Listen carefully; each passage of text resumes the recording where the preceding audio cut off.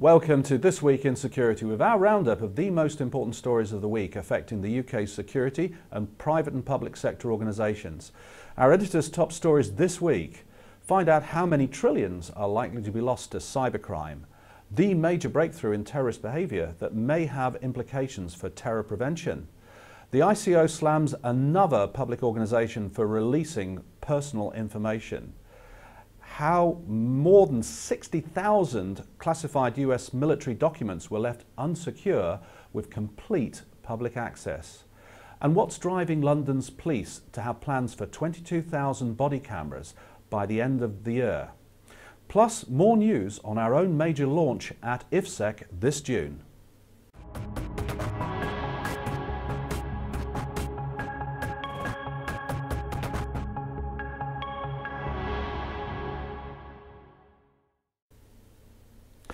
Now, we all know cybercrime losses are mounting daily, but some staggering information has just been released by UK-based Juniper Research. They calculate that over the next 5 years, £6.2 trillion could be lost to cybercrime. That's more than 3 times the UK's national debt. According to the report, small to medium-sized enterprises, or SMEs, are most likely to come under attack as they are less likely to keep their software up to date. In spite of this, it's expected that most companies of this size plan only the slightest increase in budgets for cybersecurity.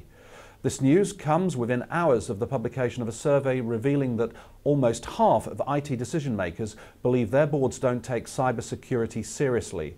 However, it's possible that events such as the recent WannaCry ransomware attack have served as a wake-up call.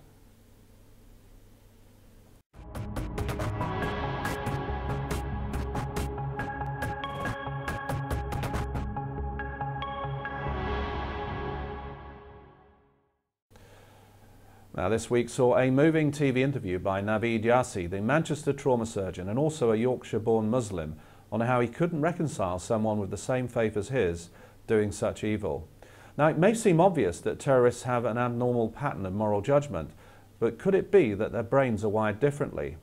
Psychologists in Colombia believe they've identified key components of the terrorist mindset.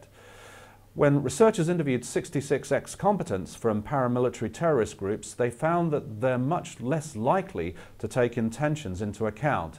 The subjects often believed that accidental harm was as bad as harm caused deliberately. The researchers are cautious about the implications of their study, but they hope that the conclusions could help create psychological profiles for use in forensics and law enforcement.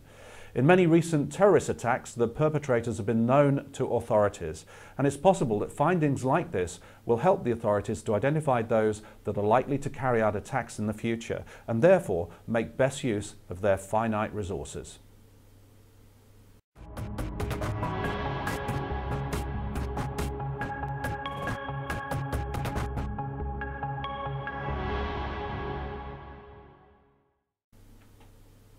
Now, Basildon Council has been fined £150,000, and that was for making a traveller's personal details available online.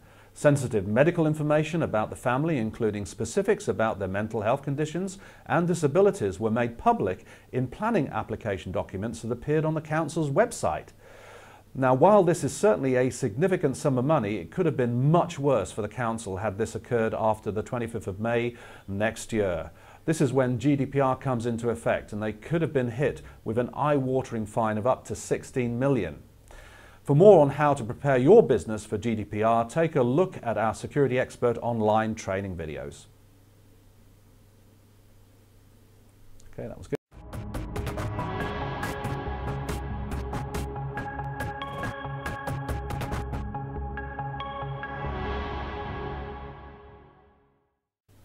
Now, you've probably heard stories about officials accidentally leaving laptops full of secrets on the train. Well, this is almost the digital equivalent. It's emerged that employees of Booz Allen Hamilton, a major US security contractor, left more than 60,000 US military documents on an Amazon cloud server accessible to the public. And to make matters worse, this included the passwords of contractors with access to top secret facilities. This story underlines the importance of ensuring that anyone, including external contractors accessing your organization's sensitive information, know how to keep that information secure.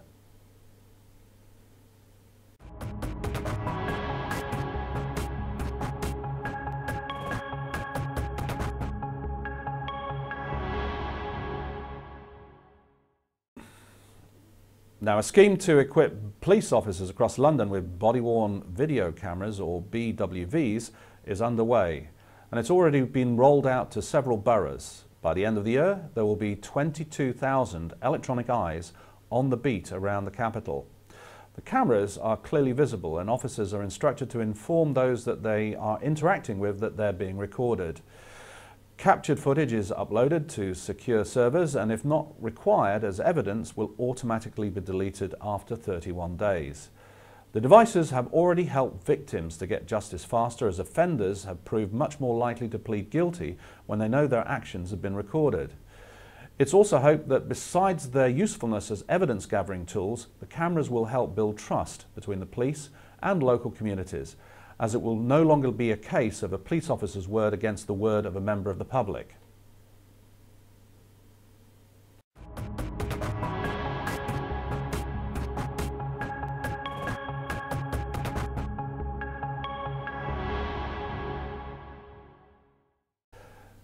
And finally, some major news from ourselves. We're about to launch SEOL. There's going to be a major event at IFSEC between the 20th and 22nd, and we'll be launching officially on the 20th.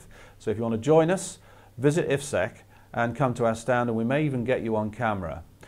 And we'll also this week be launching our new website. This will have regular video news, alerts, training, and the marketplace where you can connect with decision makers in the security industry. It's free to join, so if you're not already watching this news on Security Expert Online, click the icon to my left and register today. And you can also follow us on Twitter and LinkedIn. And please do send us your news stories. And if you have some special expertise, why not request to appear on one of SEOL's future programs? So, thanks for watching, and online, together, we'll make the world a safer place. Bye for now.